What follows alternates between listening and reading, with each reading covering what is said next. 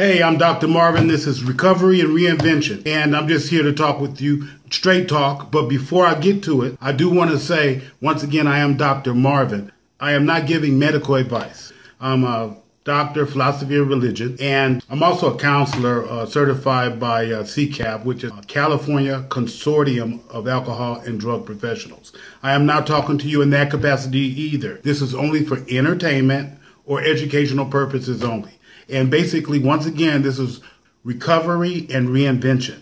Everyone needs that. People go through life, and when we're young, we don't think things are going to happen. But things do happen. Sometimes we get into a rut, and we just don't like where we are. So we need to do something different to get a different result. Because no one wants to be in insanity, doing the same thing over and over again, getting a different result.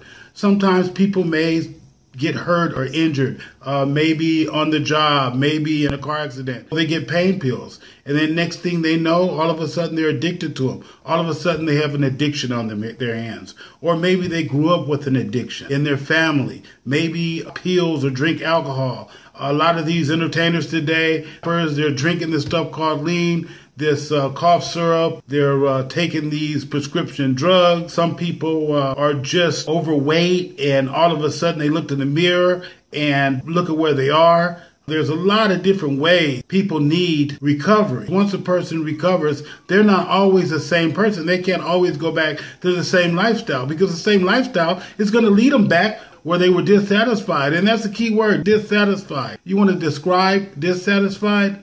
Restless, irritable, and discontent. So with that being said, recovery is recovery.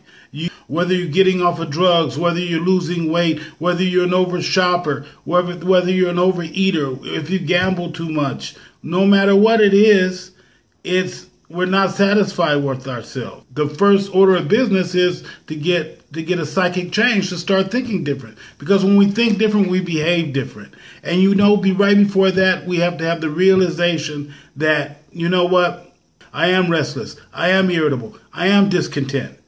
And you can't be in denial, D-E-N-A-I-L, denial. Don't even know I am lying. I cannot lie to myself and tell me that I'm happy and everything is great and it's just all butterflies and unicorns. Because it's not like that all the time.